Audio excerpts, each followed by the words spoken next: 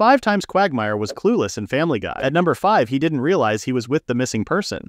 Oh my God, Jenny, look how young you look. At number 4, he didn't know what Chris was dressed up as for Halloween. What the hell are you supposed to be?